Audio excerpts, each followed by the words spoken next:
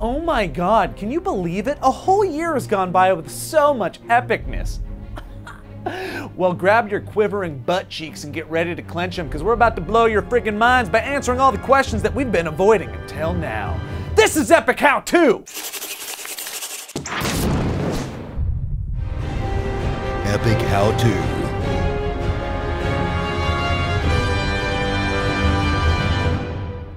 All right, hit me. Oh, okay, how to join a secret society. Well, the very nature of a secret society makes this difficult to answer, doesn't it? Next, how to rob a bank.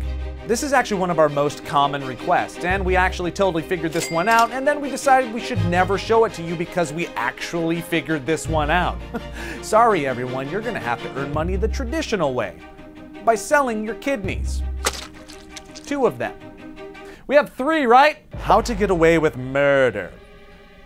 No, just no.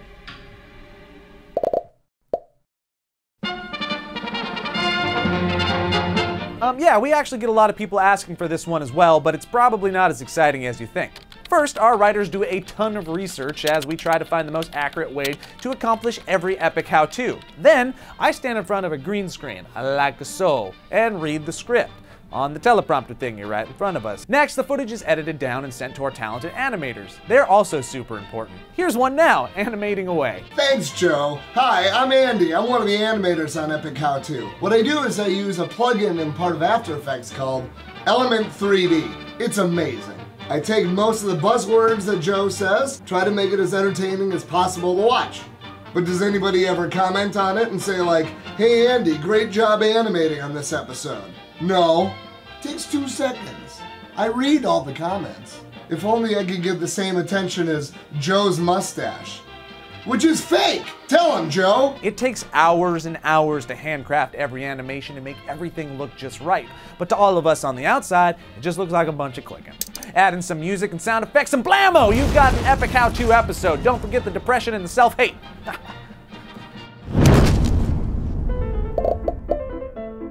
Can you be like a little bit more specific? There's kind of a lot of choices out there, homie. Okay, well that's a little bit more specific. This one is pretty easy. Just buy a camera and then, you know. Ha! Keep dreaming, Tiger. Yeah, guys, that's a different show, and I agree, Man at Arms is pretty awesome, but like, we're pretty cool too. So.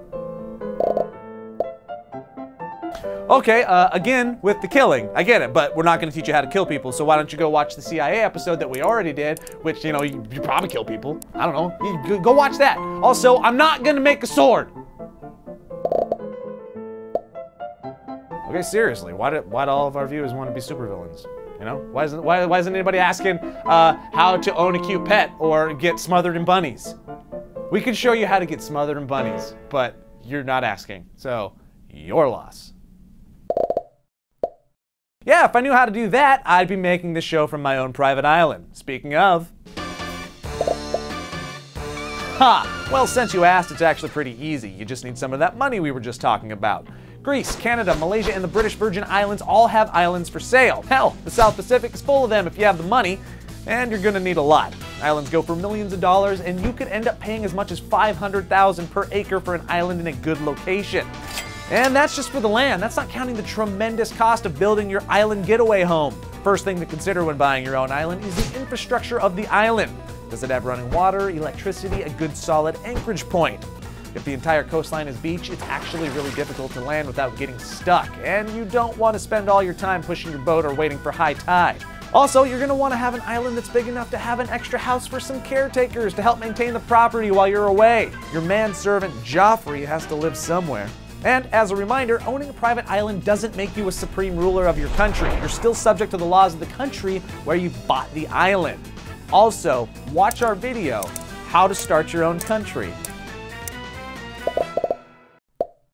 Jesus, you guys aren't giving up on this Bond villain thing, are you? All right, fine. Biggest goals here are security and anonymity. And to satisfy both things, you're going to want to build underground. Tunnels with thick concrete walls will keep you secure no matter what might be waiting for you outside. But you're going to want to consider what will be necessary for long-term survival in case you need to stay cut off from the outside world. You can certainly stock up on canned goods and duct tape like most doomsday preppers, those weirdos, but you should also consider sustainability. Building a well as part of your complex will ensure you always have access to water, and with the right lighting, you can make an indoor farm. Crazy, right? We recommend aquaponics. It combines fish farming with raising plants in water, all in a closed system. Here's how it works. You have a tank with fish, and feed them fish food.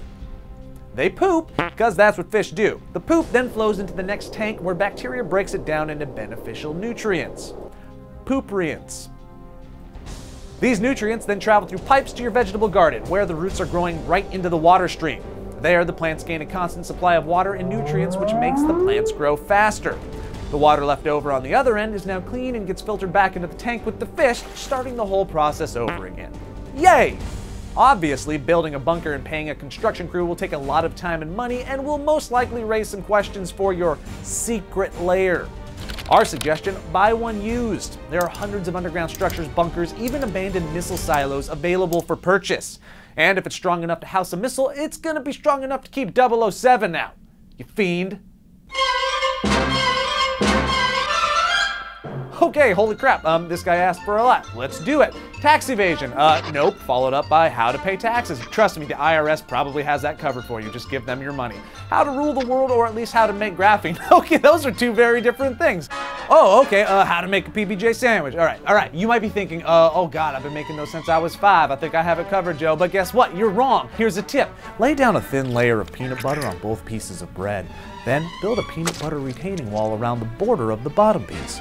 Fill in the center with jelly, then add the top piece of bread. That way, all the jelly is contained and won't spill out of the bottom when you take a bite. I know, right? Your mind is blown!